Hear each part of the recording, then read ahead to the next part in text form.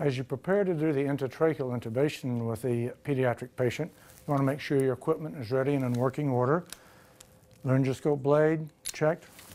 Have your tube ready to go with a little bit of jelly on it so it'll slide easily. Whoever's helping with the resuscitation, of course, will make sure that the patient is fully ventilated. Remove your oral airway.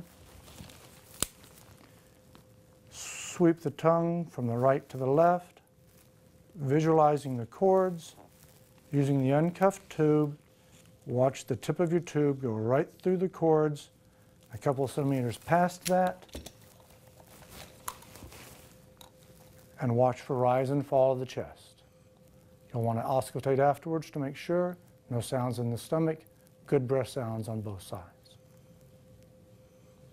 Then you'll need to secure the airway in place with either a commercially available device or taping.